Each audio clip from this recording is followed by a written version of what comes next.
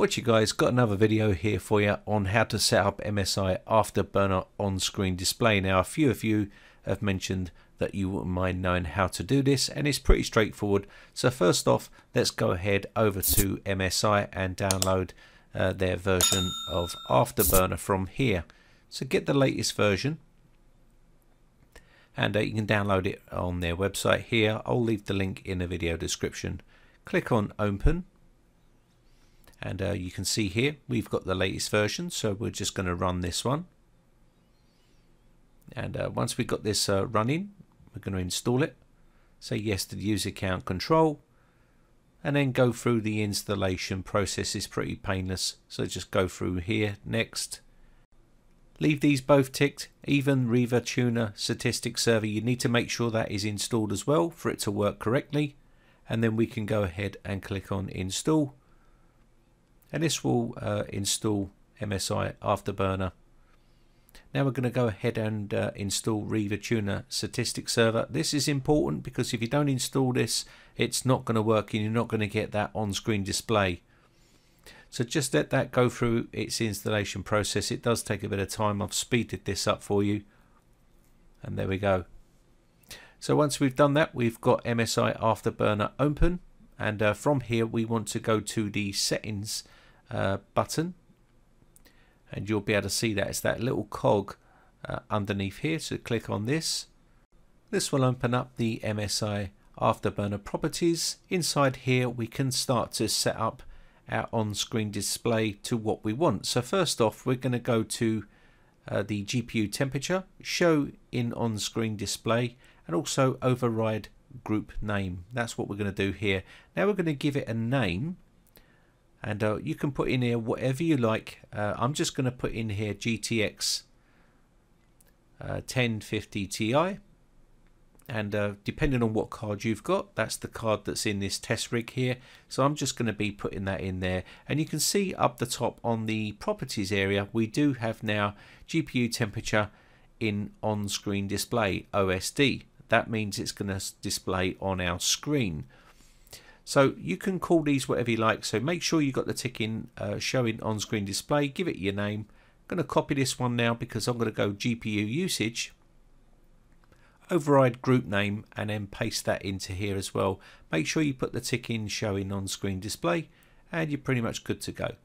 So we're going to go ahead and put memory usage inside here, and this is your VRAM, so make sure we put showing on-screen display, override group name. It says mem, but I'm just going to change this to VRAM because that's what it is. So just going to click on this one,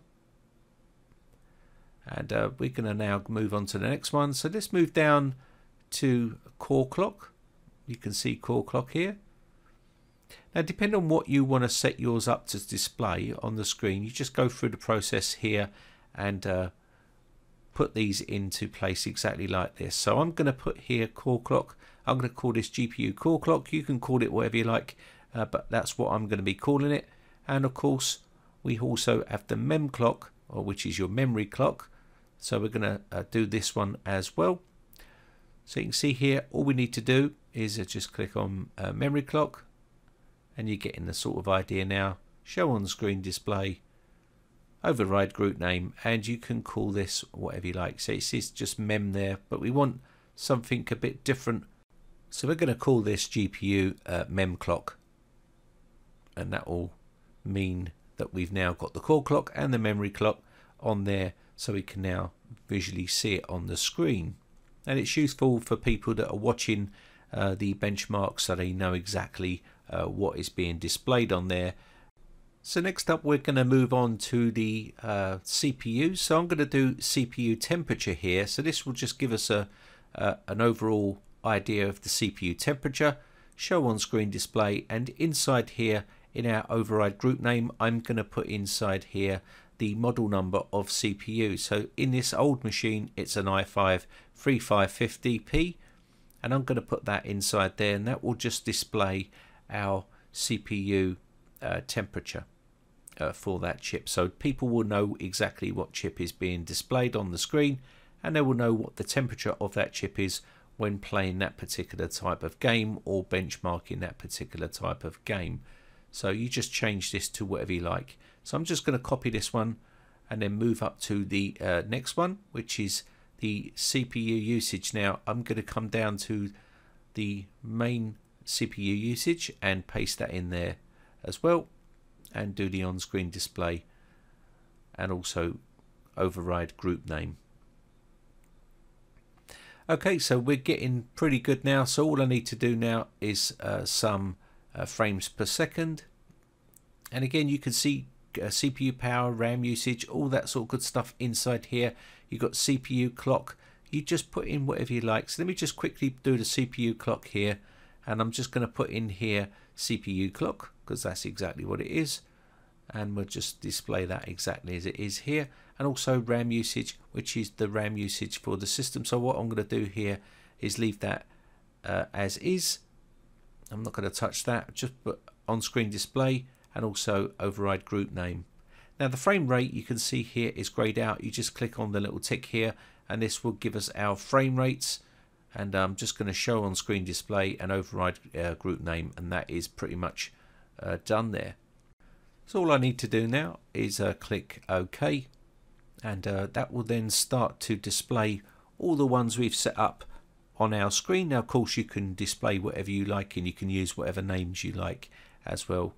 So I'm going to click OK here. Now we need to set up our Riva Tuner. So what I'm going to do here is come down to the bottom right. You should see Riva Tuner down here. Click on this one and it will open up the Riva Tuner app here.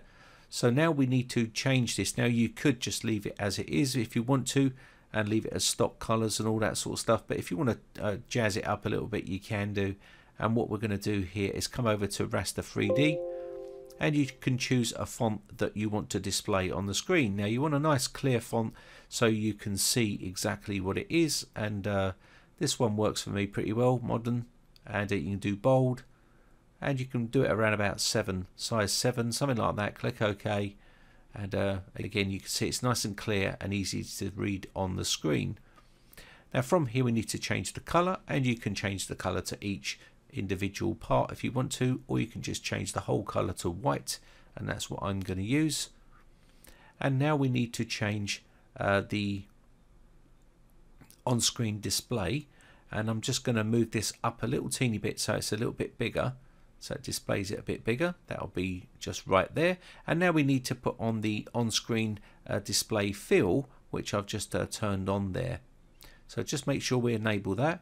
And now we can do the spacing, which will be 2020. So let's go ahead and change this to 20 and 20. This just brings it away from the corner a little bit, and we're pretty much good to go. So make sure you've got the radio button on for on-screen display fill, and that'll put a nice little fill color on the background of it so it sticks out a little bit for you. You don't have to have that on, but it just makes it look a little bit better on the screen when you're looking at it. So all we need to do here now is take a look and see what it looks like. So I'll quickly fire up a game here just to show you what it looks like on the screen. You should have seen this before when I did some benchmarks for this little machine here. But just close this off, and we can now have a look, and there we go. Now again, you can add whatever you like in here. You can add more or less, it's entirely up to you, but as you can see it looks pretty clear. We've got the graphics card, the temperature there, also the VRAM, the GPU clock, and also the GPU mem clock. You can put whatever you like in there, but that's what I've got on mine. Anyway, I think that's about it for this video. I hope this one helps you out. My name is Brian from briteccomputers.co.uk. Have a great weekend, guys, and I shall see you again for another video real soon. Bye for now. Now, if you haven't subscribed yet, hit the big red subscribe button on my YouTube channel and hit the bell notification button next to that to be notified when we upload new videos.